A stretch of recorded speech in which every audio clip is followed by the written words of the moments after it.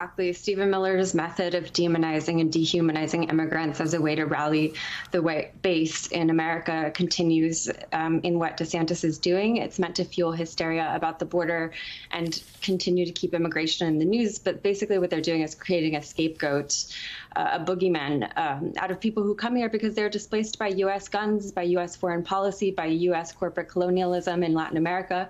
And it's used by politicians who have absolutely nothing substantial to offer working class Americans. If DeSantis really cared about working class people, he'd support a pathway out of the shadows for immigrants. Yeah, or at a minimum, he would be putting people on flights to places where they actually had families or support networks that were willing to welcome them, places that were resourced in order to bring them in. David, listen, the reason we're talking about Ron DeSantis is because you've seen all the same polling I've seen at this moment, which is still extraordinarily early. He's well positioned should he choose to take on Trump in 2024. And so it's important to me that our viewers understand that what is happening in Florida is not just about Florida, right? It is policy that could soon become, whether it becomes national policy because Ron DeSantis becomes president, or it simply gets more airtime because Ron DeSantis is a candidate running for president, this is not going away.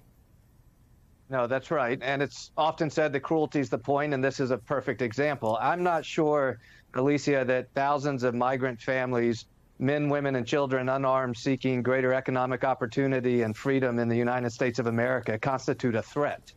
They certainly don't constitute a threat to Florida. And Republicans have gotten away with storytelling that this is somehow a danger. It's not. It's actually an asset. And to your point of why is Florida taking this position of reaching into other states and flying migrants to another state, we could be welcoming them in Florida. We could invest in the human resources and the safety net resources to provide these families an opportunity. And so the cruelty is the point. And to your point on what the Florida legislature just did, there is good reason to believe that when Ron DeSantis pulled the Martha Vineyard stunt, he not only violated federal law, but he also violated state law. And by fixing it, what Ron DeSantis is telling America is, I'm going to do this again.